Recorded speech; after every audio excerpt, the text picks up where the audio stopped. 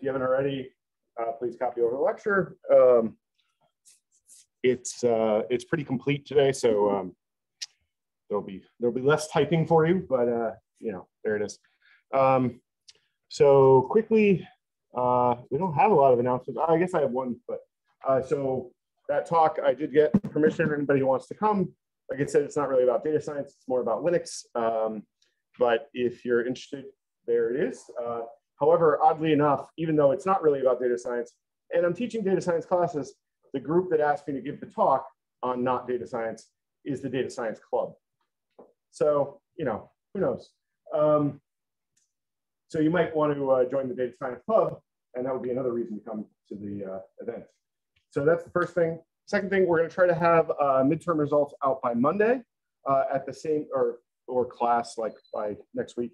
And at the same time, we're also going to try to give you a sense of your current like grade in the class. You know, there'll be some caveats, right? We don't really have participation and stuff in there, right? Because that kind of takes place over the course of the semester. But it'll, you know, give you an idea of kind of how you're doing. And, you know, maybe we can figure out some suggestions if you are unhappy with how you're doing. Any questions? All right. So today we're going to be kind of talking about models, but before that, I wanted to point out a couple of things that I think I didn't really cover when I talked about statistics. So a statistic is an estimate of an unknown parameter. You flip a coin n times, you count the number of h heads, right? So sorry, actually, sorry, that's why it's italicized. So you flip a coin n times and count the number of h of heads. I guess there's a grammar problem there. I don't know what it is. In those n flips. An estimate of the coin's bias, B, is the statistic B with a little hat, okay? So what I want to point out is some of the conventions, which is okay, so first and foremost, I actually say it down here, but generally speaking, when you're talking about mathematical expressions, variables are italicized to make it clearer that they're an unknown. And, you know, and then real numbers or like symbols or whatever are not, in case you were not aware of that. Each is random. So in other words, like, you know, we don't know when we're flipping all those coins. We flip the coins n times. So that's a number we know, but the h is how many times we get heads, right? So it's going to be random and it'll be different if we do different runs, right, of the same thing. So that's why h is capital and n is lower, okay? And then because h is random and b is calculated from a random, that means it gets capitalized. But as I was jokingly referring to it, but it wears a little hat to hide the fact that it's not a real thing, it's a calculation, okay? So just remember he's wearing a little hat because he's not a real number. And also called a circumflex if you want to know what the real word is for it. And very hard to type on a computer, in fact. B and N are deterministic, and so therefore lowercase. And I think that's it. The rest you know.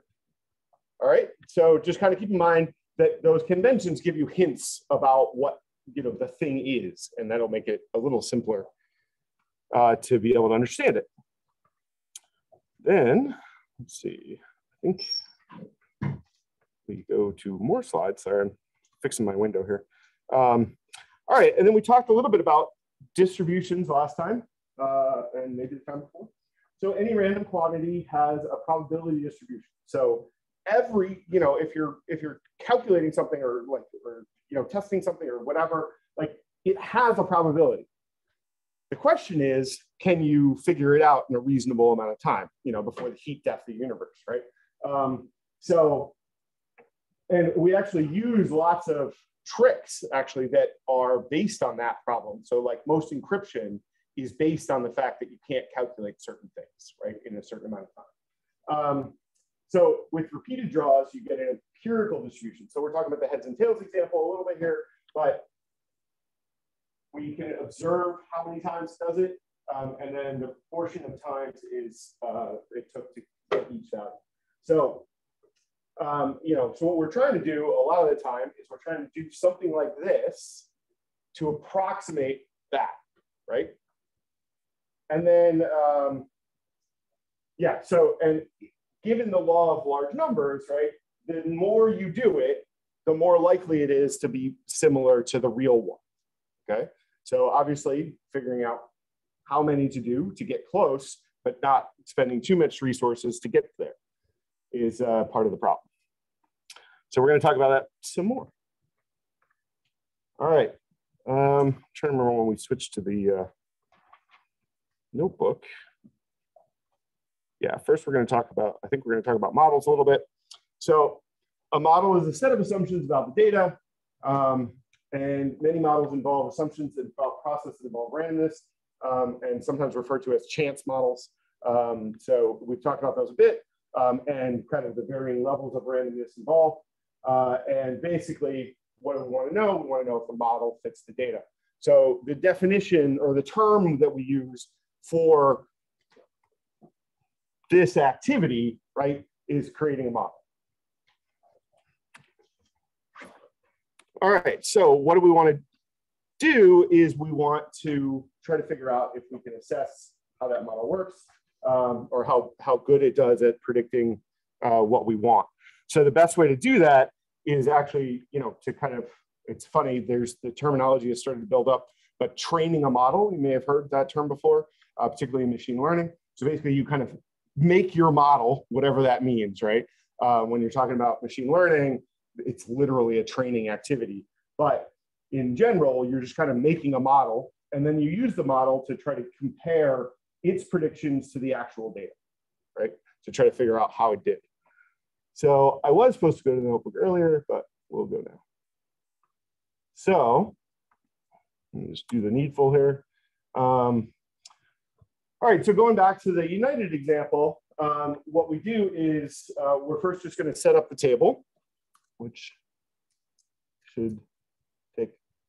So I actually did a bigger horsepower Jupyter notebook today because I knew some of this data was big, and I swear every single thing has been slower today. Don't know why.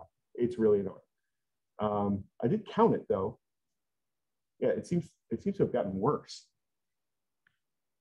There's too many people doing like real work or something for me to do my demos.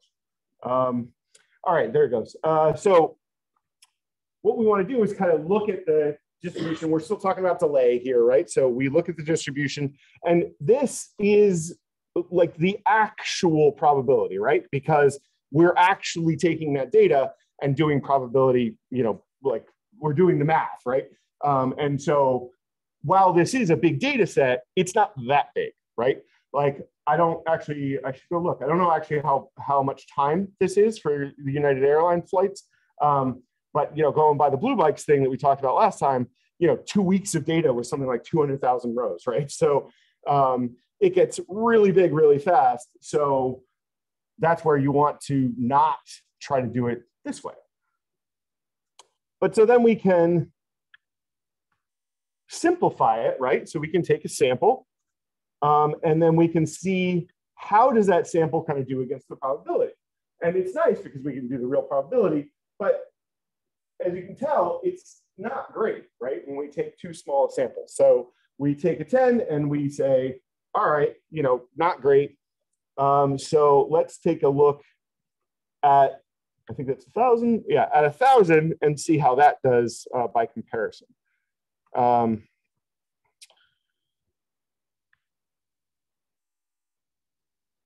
So does anybody remember how we get to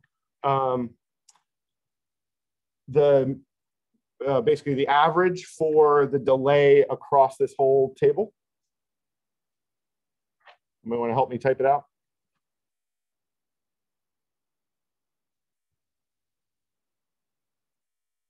All right, I'll give you a hint. It starts with NP. And how do I get the average? What's the other word for average? Sorry, I did not mean average. How do I get the median for the data set? See, they shouldn't have all those M words. All right, it's median. And then we take the table and we take the column we want, and hopefully our parens are right. And then we get to the median. And the reason we're looking at this, right, is so that we can say, hey, how does this do compared to our models? So we can do the median against our first one with 10, and then our second one with like, let's say 1,000, and hopefully it's going to start to get closer. So obviously there's some randomness in here, so it's going to vary a bit, but you're trying to get hints about what's going on. It'll also tell you that, this is another way to figure out like kind of the skew of your data set, right, is to look at the median versus the mean, right? If they're really close to each other, it means you kind of have a uniform distribution across that thing. But if they're skewed like this one is, they're going to be different, right? And when I say skewed, I mean, see how it's kind of mostly over here versus, a nice like bell shape, right? All right, so if we want to sample the median size so that we can start to try to figure out maybe through repetition, what do we want for a median, then we can write a little function so we don't have to do it each time, where instead of doing basically this, I can do it for an arbitrary size by doing, oops.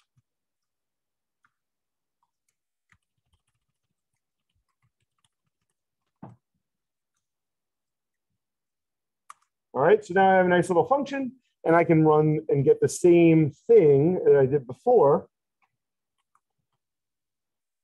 Oh, don't know what the, why is that not printing anything?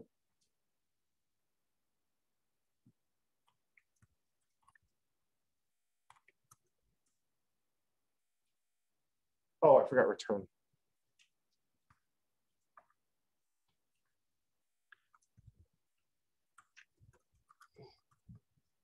All right, and so what's going to happen if I run this statement again? Am I going to get the same number, or am I going to get a different number?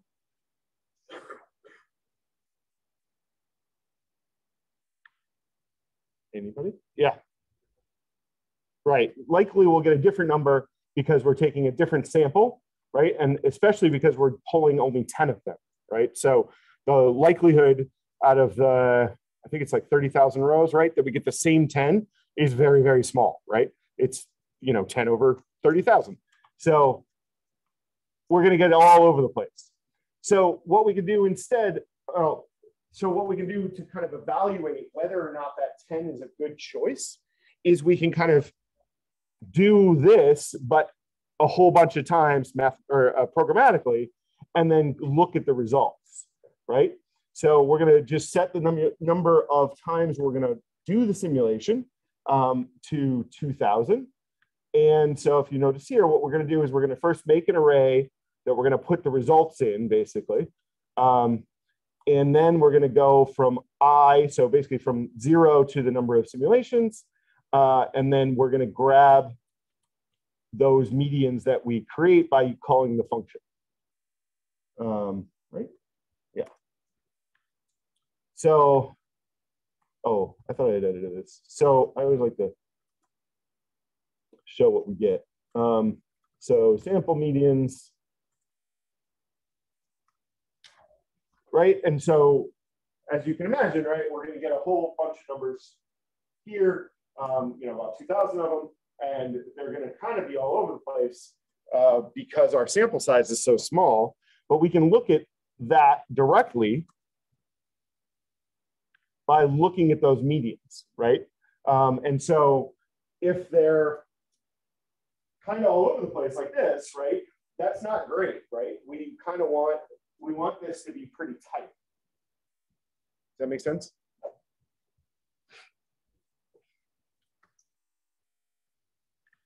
Just make sure I'm in the right place here.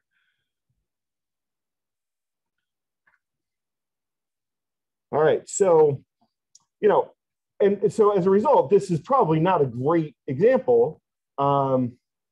So what we might want to do is we kind of go up in scale, right? And so what we do is instead of taking that 10, now we're going to do 1,000, but we're going to do the same 2,000 iterations of it.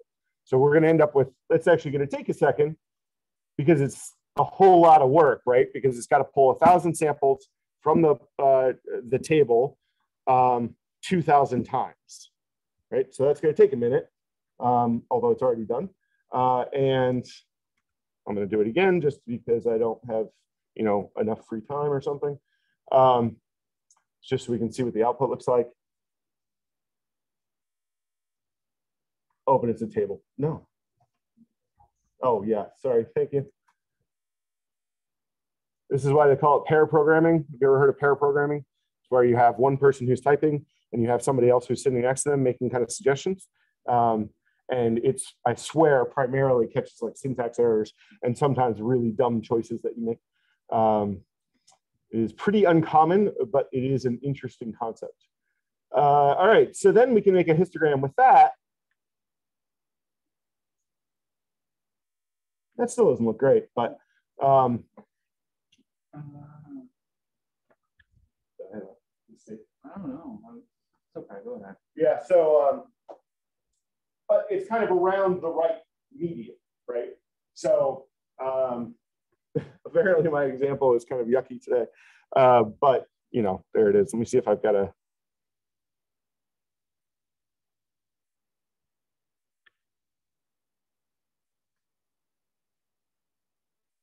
So,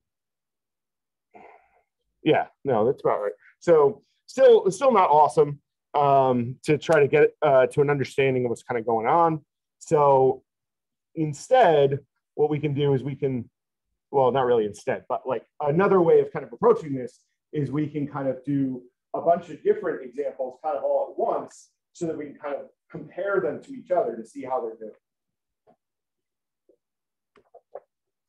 So,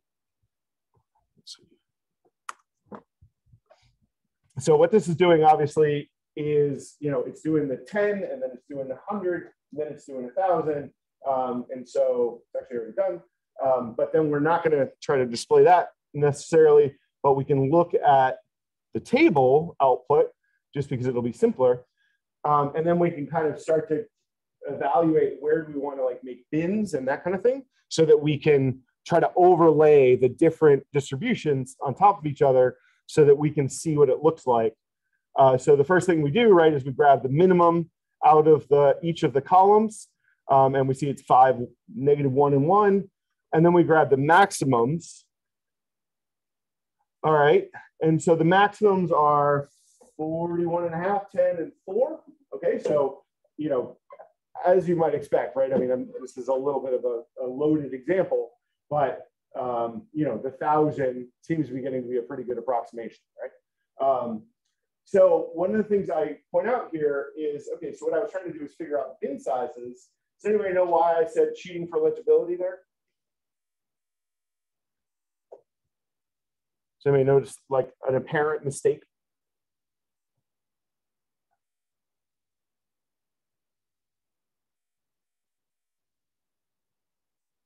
So if you notice, this number is quite a bit lower than this number here, right?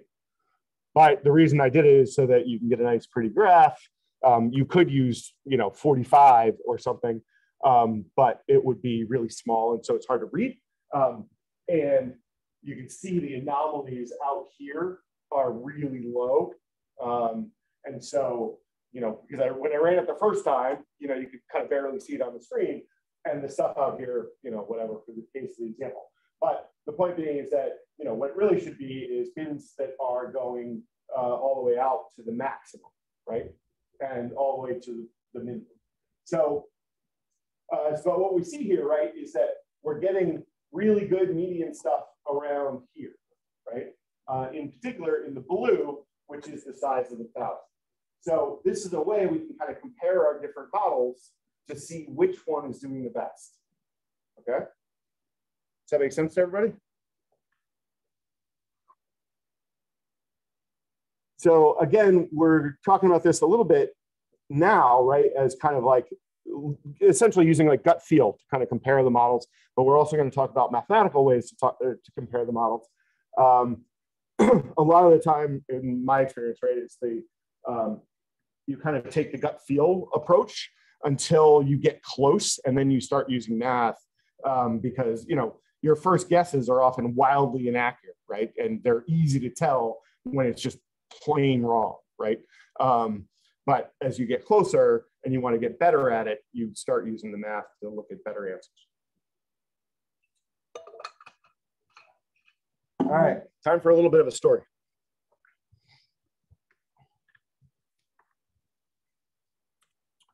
So, first and foremost, and I was looking this up earlier, so the US Constitution says not quite what I thought it did. So I thought it was actually in the Constitution that you will have a jury of your peers, but it must have been in case law later because I actually asked my wife to look it up, and it does not actually say that in the Constitution. So, but it does have a bunch of rules around how jury selection is done. So what you might ask is, what's a jury? Well, so a jury, the way the court system works in the US is that you are actually found guilty or not guilty based on a group of what are referred to as laymen, right? So just random people theoretically off the street who listen to the case from both the prosecution side and the defense side, and then make a decision about whether or not they think they, what's referred to as the plaintiff, or sorry, the defendant is guilty. And then the judge is there to make sure everything is kind of done above board, and then kind of enforce that decision by the jury. So, however, to get a jury, and has anybody ever read 12 Angry Men? All right, so one of the things I think is really funny, especially in American education system, is you're always taught over and over again that there's 12 jurors on a jury. That's not always true. Different juries have different sizes. But long story short, to get those 12, they actually call what's called the jury panel of some number. This example, I think, uses 100, and that's, I would say, it's pretty typical. But then what happens is you basically get someone for jury duty, you show up, you're one of the 100, and then you're there for the day and available to potentially be on a jury. And you first will be randomly selected to be on a jury for a particular case. And then once you're like kind of in the room, then the lawyers can actually interview you and decide whether or not they want to keep you on the jury. And in theory, there's certain rules about what kinds of things they can't put you on the jury, or they can reject you from the jury for. Things like race, things like income, all this stuff. But as people are people, so the particular case, and sorry for the long backstory, but I know some people aren't familiar with how juries work, particularly in the US. So here's the backstory. So in 1965, in Talladega County in Alabama, oh my goodness, Alabama, there was a guy named Robert Swain who was, thought to have committed a crime, and then he was convicted of that crime. And he wanted to appeal the fact that he was convicted of that crime because the constitution of the jury was not representative of the population of the area in which it takes place.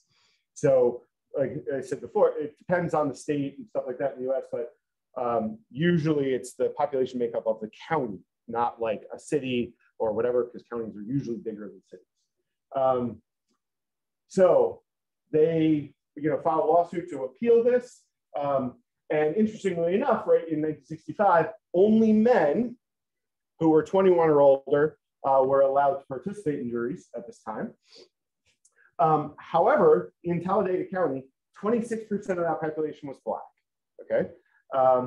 And Swain's jury panel, so the group before the actual jury, in a sense, consisted of 100 men, 8 of which were Black. So that doesn't sound like 26%, right? Because it's a nice, easy number. It should be 26, right? Or thereabouts. So in the appeal, the argument was that the 26%, because it wasn't representative, therefore, and actually, and as a sidebar, his actual jury also was 100% men, white men. And so it got fought on appeal. It went all the way to the Supreme Court, who came back and said that the difference between those two numbers is not sufficient to declare essentially a mistrial or take the appeal. And so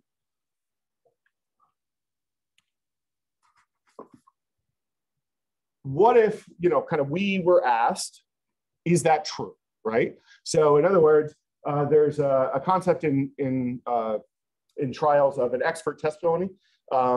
And so what happens is basically you have a witness who's an expert in something, let's say data science, who might be called as a witness and asked the question like, is 8% versus 26% a big enough difference to matter? And so they said it wasn't. However, you know, at least for me, right, the gut feel is pretty obviously, yeah, that's probably wrong. But because what the side effect is, right, it means that the jury panel selection is biased, right? And so admitting that the jury panel selection is biased is dangerous. Probably a good thing, but still dangerous. So the Supreme Court was kind of backing off from that. Good, bad, or indifferent, probably bad. But this is what happens, right? So what we can do, though, is we can actually try to figure out if the 26 versus the 8 is okay or not. But we're going to need to introduce a new thing called a function called sample proportions, which is part of the data science library, where we're going to give the sample size and then how the population is distributed. Excuse me. And so in this case, so the first thing is basically a straight number, right? And the second thing is an array of percentages, basically, of the population. So in this case, right, we would have a sample size of 100 and the population distribution of whatever we call it, 26 and 74. And the samples at random from the population and returns an array containing the distribution of the categories in the sample. And that's a lot of words, so I think it's easier if I show you a picture. So the first thing we're going to do is we're going to make an array, and then we're going to put some data in it, right? So, oh, look at that. Yeah, I was thinking earlier today that maybe I should be running these things locally on my computer for problems such as this, but we will see.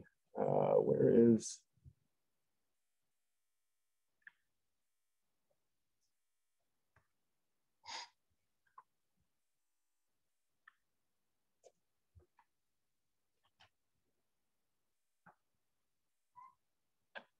So has anybody ever heard, let's start easy. Has anybody ever heard of the term in technology called the cloud? All right, raise your hands, come on, wake up. Y'all are like hardly here. All right, so one of the things that people often say about the cloud is that the resources are unlimited, right? Have you ever heard this kind of concept before? All right, however, they're not, right? Because what happens is to make it feel like it's unlimited is that all of the services that are out there are over allocated. Okay, so have you ever gotten on a plane and at least been threatened to be bumped, if not actually bumped, because the plane flight was over allocated? That's actually a whole special branch of math called yield management, which is super interesting. But the point is, this sometimes happens, which is that, or my suspicion is, I obviously have no idea, but that the on-demand environment there is over allocated because at any given time, let's say all of you students started a Jupyter Notebook today, not all of you are actively using that CPU at any given second, right? So that means you can say, you can guess, right, how many like cycles on that CPU you can share amongst how many thousands, whatever people, such that the experience of the end user is unlimited resources. But in fact, what's going on is that sometimes everybody's trying to do it at once, and then you end up with problems like this. And so this might really take our demo today, because that is not moving.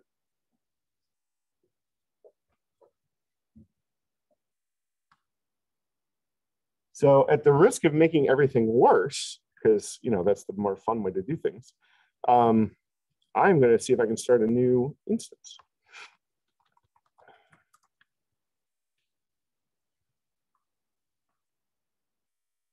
because this one is tanked.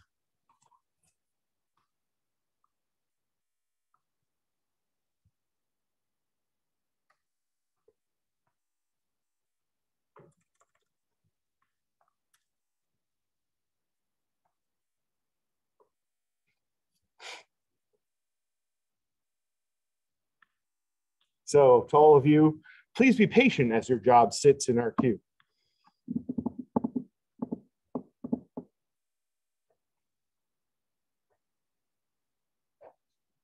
That is totally done. Yeah, it's not. Oh wait, it finally came back. Of course, just as the other notebook started, or server started.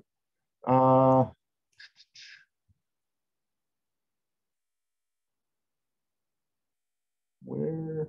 Ooh, it's still cooking. There we go. Close, close. All right.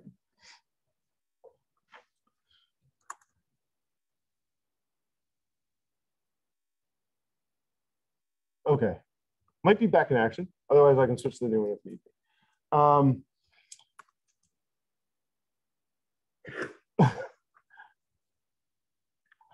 Oh no, I'm destroying it. Never mind. It's my fault.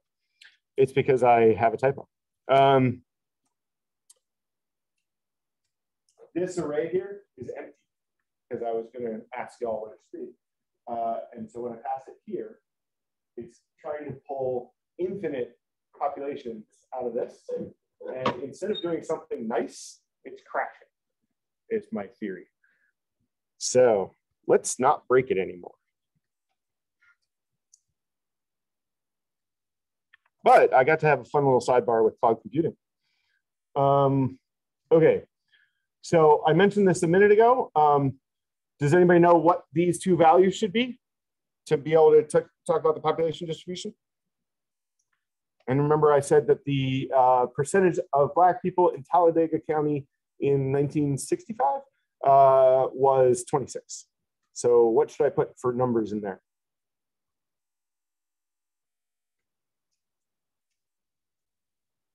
Somebody's got to know.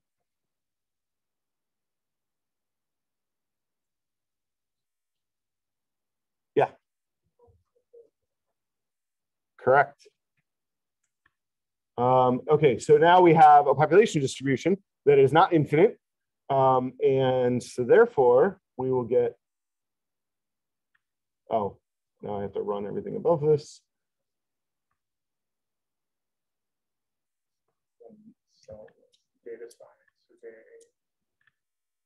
Oh, I probably could have. Yeah, because I don't actually use the data. Yeah. Right. Too late. Dummy. Yeah, it's going to take a minute. All right, let me pop open the other one.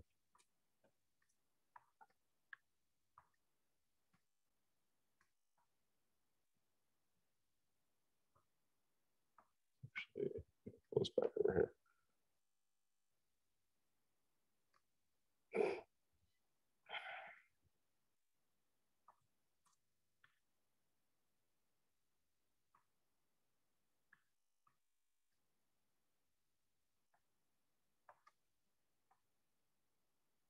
All right.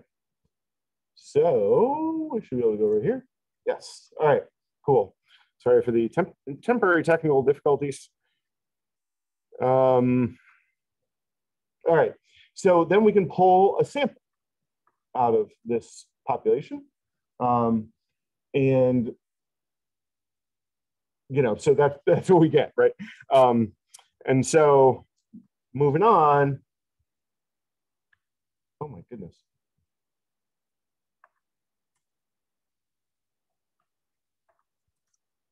Right, so we can now pull samples out of that population and then basically pull the first one off the top, okay? And then so we should get that example. And so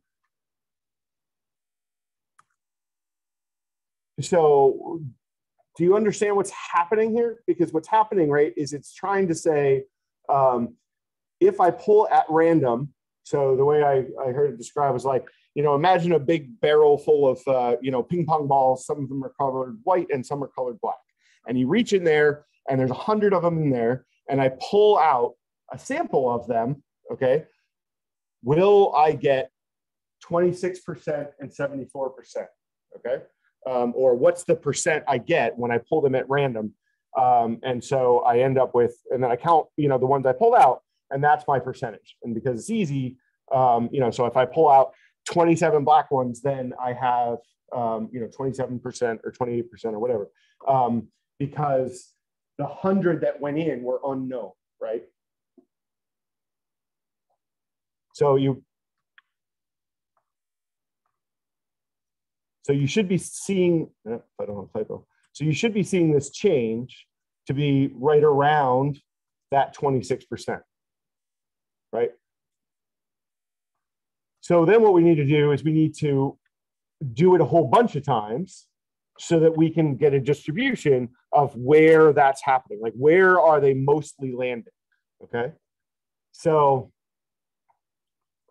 we do that by running an range of 1,000 times and then pulling that sample set 1,000 times, and then finding out what percentage of them which went which way.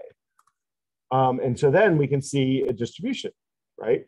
And so as you can see here, I can't remember what the next slide is. Yeah, so as you can see here, right? Here's your 8%, right? Which is what the panel actually had. And here's our 26%. So in other words, if you go grab the whatever 50,000, I'm just going to make up a number, right? The 50,000 people who live in Talladega County, and you take 100 of them at random, okay? You will most of the time have 26 black people in that set, okay? And you have some variation, but like, you at least according to this, right? You never vary to 8%.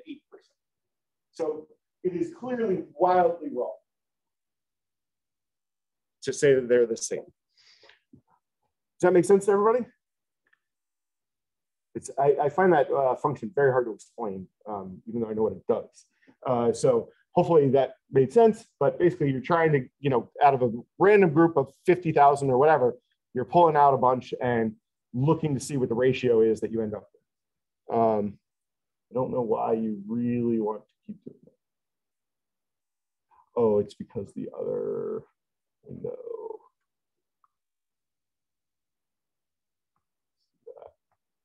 Okay. So to kind of give another example of how we might go about this, and going at the speed we're going, we might be ending a little early, so hopefully you'll have more questions. So we can kind of talk about another example, but long story short, that Supreme Court case was interesting. I feel like it's been reversed since then, but I didn't have a chance to go look up documentation about it.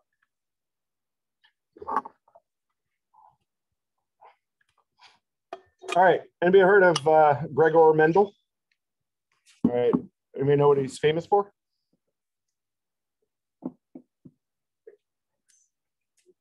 He's often considered like the founder of genetics. And so what he basically, and I think this is hard to explain in terms where like you have to remember the fact that nobody knew about genetics, right? And so what I think seems obvious to us is, invented by this guy, right? So, hindsight's 2020, so it looks really simple now, but in fact, highly unusual. So what he was looking at was that, or he believed, right, was that if you, had children of something, and this actually kind of harkens back to our height conversation from way back, if you have the children of something, they will be likely to carry traits of the parents, okay? And, so if you want to do those kinds of tests, things that grow fast and have children fast are usually a good thing to study, right? So he actually studied pea plants, like, the things you eat, peas. If you've never seen a pea plant, they actually have very pretty flowers. But so, actually, wait, is that in a former picture or is that just peas? Oh, yeah. So the sample set he had, right, either had purple flowers or it had white flowers. And each plant flowering with 75% chance, regardless of the colors of the other plants. And so that's the theory he was trying to prove. And we're going to talk about some more, maybe today, maybe later, kind of like, you know, this is the thing we want to know, right? And so we kind of come up with a question that we're trying to solve for. And we have specialized terminology for that we'll get into. But so this is what he wanted to know is this true, right? And so what he did was he created a statistic to see what percent are purple flowering. And if that percent is larger or much smaller than 75, then that means the model is probably wrong, right? So if it's kind of, right around 75, then it's probably a good, theory, right? And as it says in this last bullet, the distance from 75 is the key. So, as we were showing in that prior graph, oh, good. You know what? I should just say this one. We'll make it less angry. So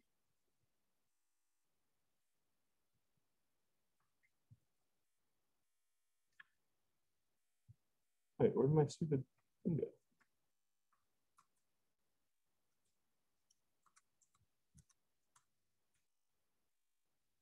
So here's that distance, right?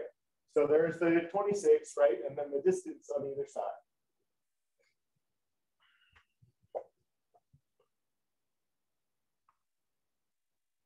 All right, so you sample the percent of purple flowering plants and subtract 75. And if the statistic is large, that is evidence against the model.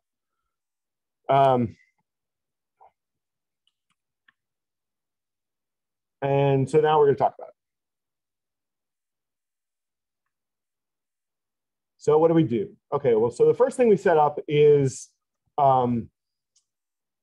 the actual scenario, right? And so in this particular case, he actually had 929 pea plants and 709 of them were purple, okay, or had purple flowers. So we kind of set that up as kind of our environment. And so we know the probability of that. So then what we want to do is start to pull out. Oh, I did it again. Same exact error.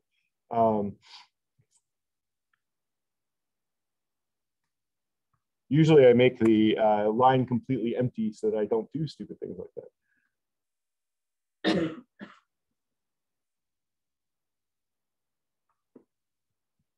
So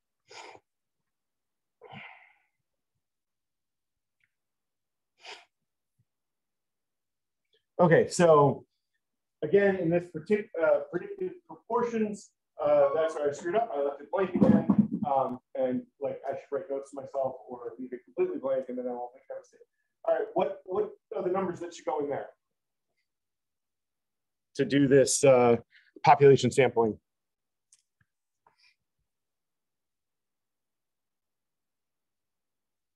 And remember,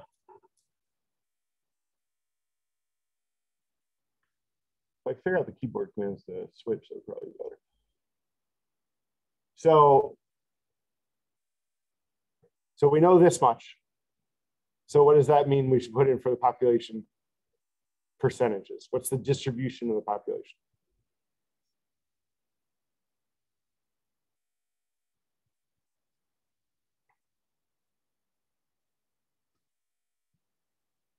Come on, somebody's got to know.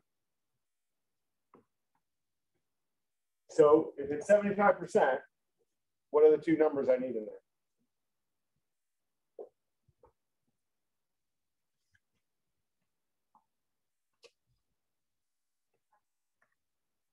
Right. I rarely ask trick questions. All right, so we put those two in because we want the distribution of the population to be, 3/4 and 1/4, because we think that the purple flowers are 3/4. And if you look up here, it is right around 3/4, right, of the actual flowers. I can't actually read that number, 7.6 or 70. 76%. So close enough. And so we're going to say 75 and 25. And just make sure I executed that so I don't break it again.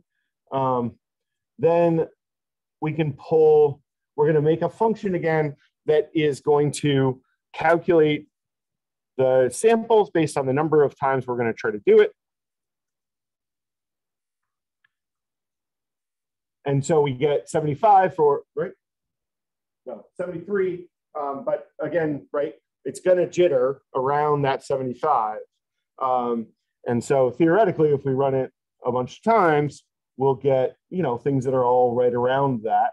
Obviously, doing it this way is way too much work for me. So instead, I'm going to write a loop that's going to run it for, what's that say, 10,000 times, collecting all of the sample portions out of there to find out what, to find out kind of like all those results that are and where they land. You know, so in our simple testing, right, it looks like they'll be right around 75, but we don't know for sure because we didn't run it anywhere near enough to be able to get a good sense of whether it's good data or not. So we end up with a big array of them. And so we want to look at a histogram version of it. And we see that, right, we do seem to fall kind of mostly in that 75 range. So that probably means it's a pretty good model. And so we can kind of say, hey, when we have, you know, when we do all those sample of the proportions, right, what is the model accurate, right? And so in this case, unlike the prior case, this model seems to be pretty close to correct. And then we can actually start to get the distance, right, by subtracting 75, okay? And so the distance away from it, and then we obviously throw an absolute value on it so that we don't get negative numbers, because that's not what we care about. What we care about is distance. We don't care which direction that distance is. And as you can see, it's way skewed over here, right? So, you know, we have a whole bunch in 0, right, between 0 and 1.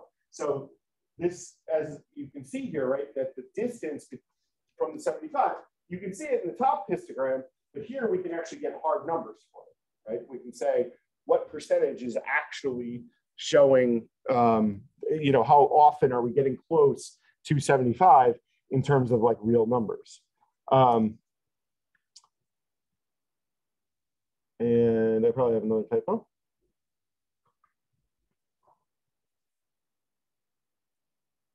Oh, it's because I had to didn't rerun the notebook.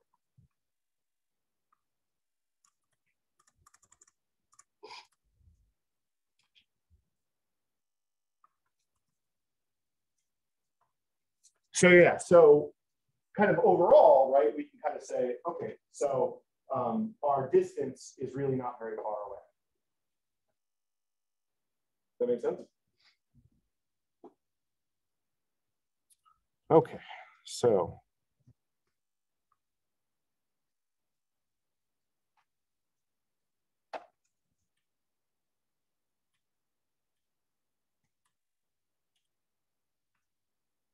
All right, so to kind of wrap that up, right? So we kind of have two different scenarios where what we want to do is we want to look at, there's kind of two viewpoints here, right, in both scenarios. So we have the model, right? So the number of people on the jury panels were selected randomly from the eligible population. And then the alternative viewpoint, which is they weren't, right? There was some sort of bias introduced. And then in the plant example, what we believe to be the case, you know, our hypothesis, in other words, is that 75% of the flowers are going to be purple, and the alternative is obviously it won't be. So this is kind of simplistic in the sense that there's only one alternative viewpoint. There may not be only one, but in this case, we have very straightforward questions that we're trying to ask, or hypothesis we're trying to prove.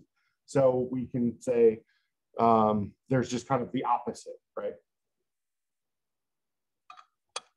But again, kind of going back to that complement example, sometimes it's easier to prove this one than it is to prove this one. But if you really do have just 1 and 1, right? If you prove this, that means this is true. Does that make sense? All right, so then we talk about, and so this is kind of like, what did we just do? And kind of formal definition of it, okay? And so what it's referred to as usually assessing a model, okay? And so we usually talk about, this is how we determine the quality of the model is using assessment.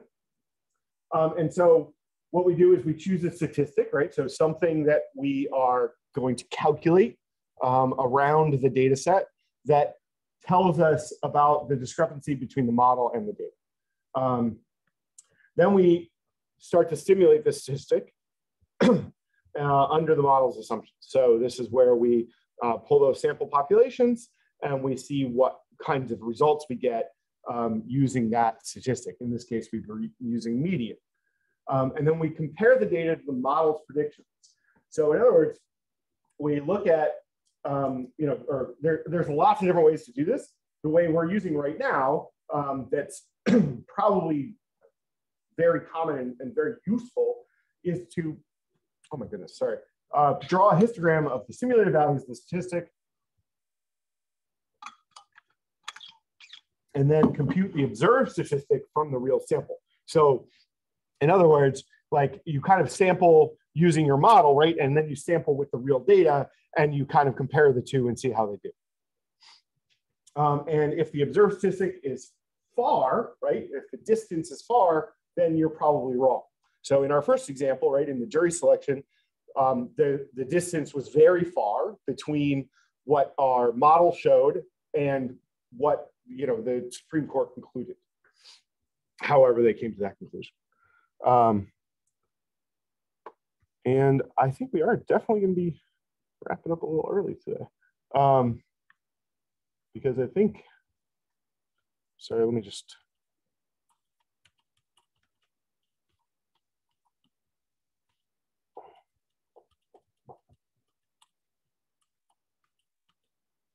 Yeah, don't post this one. It's got a bunch of slides that are supposed to be there. Oh. So, all right, questions? Does that make sense? I just realized that I forgot to delete a bunch of slides. So I kind of back up there. But so, this is kind of the important part, right? This is the process you go through. If you ever took, like a science class in, lower schools or whatever, they take you through a process of when you're doing a science project or something like that, of like, setting up a hypothesis, then kind of going through all these different steps. This is the same kind of thing, right? Is that here are the steps you go through, and it helps sometimes if you think about the steps you have to go through so that you don't skip anything, right?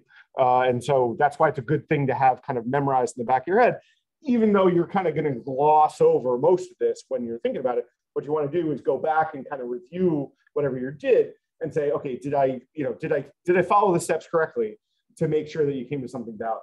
And we're going to talk about more of these and kind of more completeness around the different steps as we go.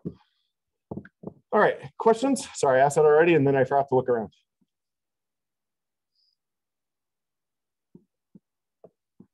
All right, cool. That's